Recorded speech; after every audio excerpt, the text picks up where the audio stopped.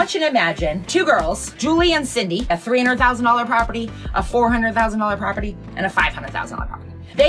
They could buy a 300, they could buy 400, they could buy 500. Julie's got a 670. Cindy's got a 740. They're buying the houses, like they're looking at the same houses. They're buying the house like right next door to each other. Only difference between their credit scores is they both have 2 credit cards. They shop the same. They both pay them off on the due date. But the 5 days after the due date, before the statement ends, Julie has a few bills that go in, like the payment method is the credit card, and they pay her rent and a few other things that by the time 5 days later comes and the end of the statement happens, they always report that it looks like she's maxed out on her credit cards. She pays them off in full, but the day they report, it shows that she's maxed out. Cindy pays off, but then she chills for about a week after the due date. She doesn't do anything. She has like a $20 balance reporting, right? So here's the difference. On a $300,000 home, same $9,000 down for each of them, $6,000 to $9,000 for their closing costs. Julie, with her 670 credit score, has a $1,767 payment on $300,000.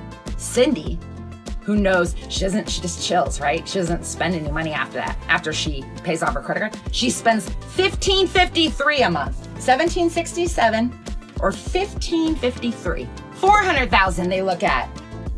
Julie with the 670, $2,312 is what she's gonna pay. Cindy pays $2,028. You're talking $284 difference on a $400,000 house. After 5 years, that's $17,000. For Julie, not understanding what day to pay her credit card, and Cindy pays attention. $500,000, 670 FICO, paying $2,977, $3,000, right? 740 FICO, 2522.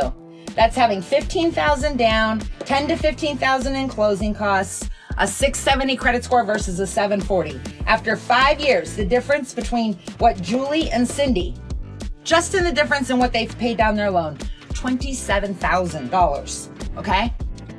Don't be a Julie. Don't be a Julie, you guys.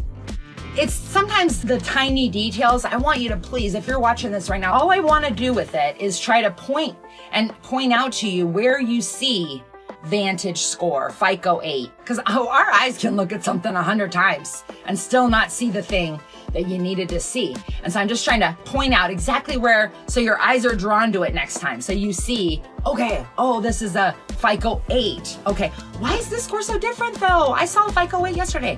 Oh, because that one was from Experian and this one today's from TransUnion. Oh, so I should probably put those side by side to figure out if this one's a 700 and this one's a 600, there's something different.